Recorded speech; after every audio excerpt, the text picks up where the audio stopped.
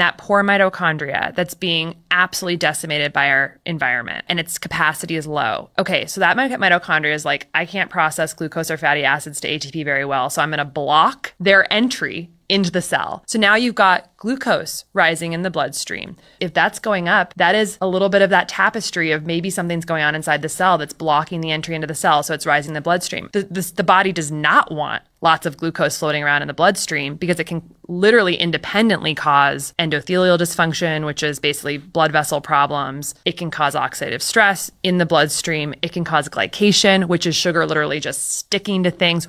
The body doesn't want that glucose high in the bloodstream, so it converts it to triglycerides to be stored in a storage form of energy. Triglycerides, a picture in your blood of glucose being high and triglycerides being high should signal to everyone when they look at their labs that there's probably something going on inside the cell. It's a sign of mitochondrial dysfunction and chronic overnutrition. I would much rather see that glucose at 73 and that triglyceride at 50, which to me would say, oh, this cell's processing through energy great.